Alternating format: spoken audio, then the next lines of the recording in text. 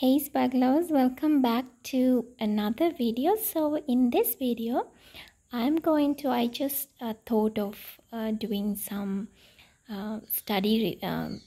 review on some short stories that I have read recently.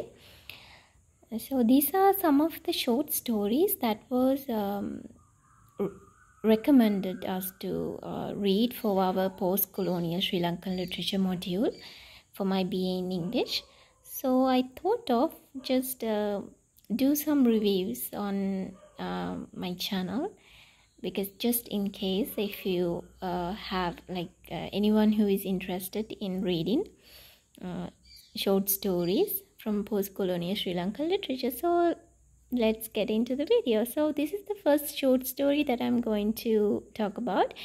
This is kind of a brief introduction or a review, because I don't want to do a very analytical review on this. I just do what I feel and what my point of view on this short story. So, and also you can share your own thoughts if you have read this the same short story in the comment section down below. I really appreciate your ideas also. So let's get into the video.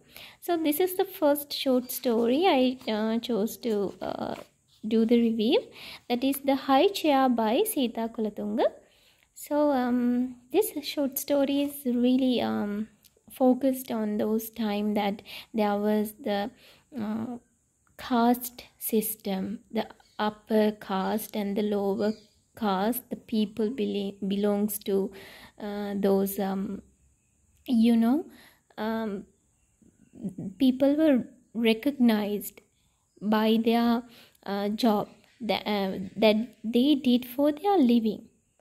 So the main character in this story is Prema. So her family washed others' clothes, because those time they don't have those washing machines, all those things at home. In Sri Lanka, there were some people who washed the upper caste people's clothes as a living, as their job, and they get some minimum wages were paid, or they were given some rice or something, that sort of thing, as an exchange. So that is how that lifestyle, that the thing was had happened in that period in Sri Lanka. So as I told you, Prema belongs to the lower caste, because her parents, her family, they washed upper caste people's clothes as they are living. But Prema is very educated, and now she is selected to the university, the same university that the upper class people's children studies. So in the same village, there's a boy named Tilak who studies at the same university that Prema studies. But the Prema and Tilak belongs to the younger generation. They break that barrier that is divided as the lower caste and the upper caste. They have divided that barrier between them. So in the final, the story is going like that, and the Prema's mother is called Redinanda, the woman who washes the clothes. So but Prema happens to wash Tilak's clothes one day. So which is really disgusting thing for her, but she has to do it. And though her mother hesitated that she don't have to do them and she can do that, but she somehow washed the clothes and bring that to Tilak's home, and Tilak saw Prema, but she was so afraid to see Tilak, and he recognized her, but he acted normally. There's no difference. He totally act normally, and so in that period, as Prema belongs to lower caste, there's this thing that at other people's home, which is especially people which belongs to upper caste,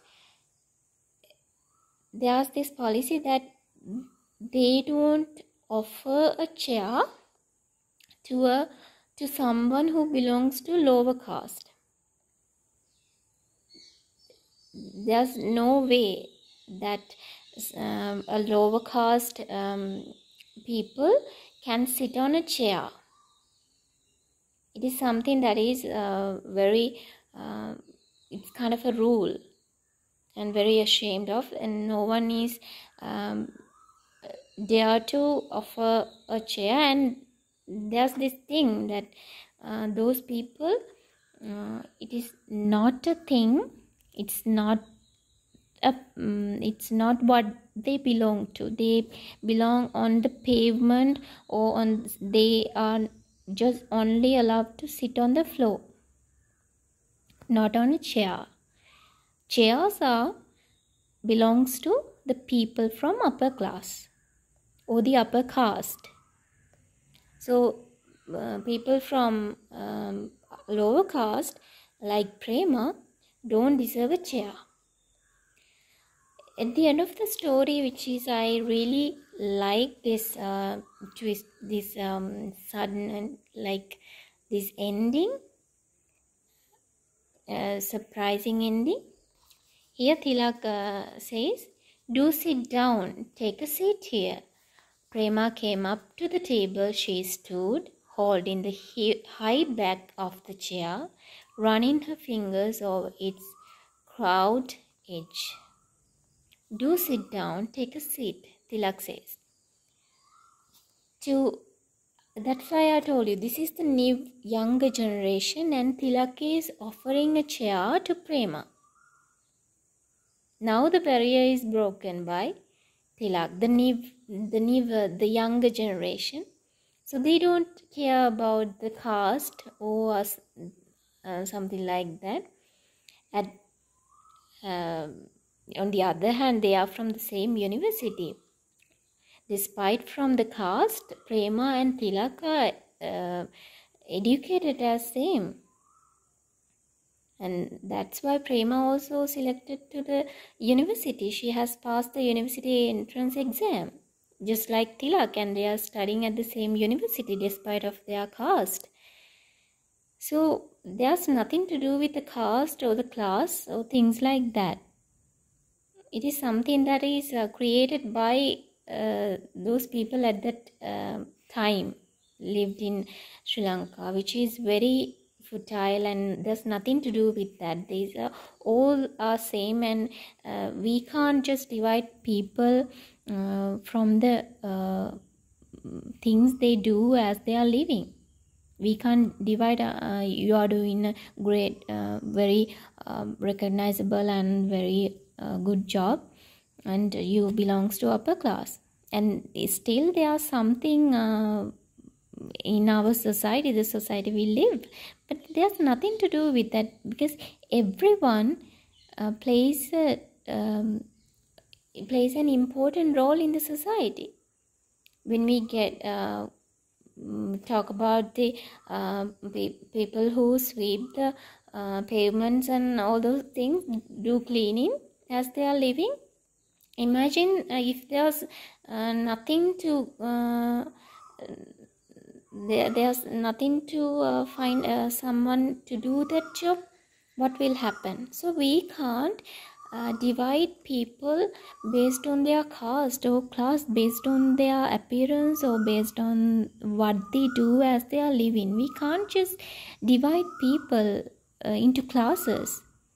they all plays an important role in the society, so we have to respect each other. We are all same people, and the true class and caste is based on the humanity that we have, the way how we treat other people. If we don't have any humanity within us, we belongs to the lower caste.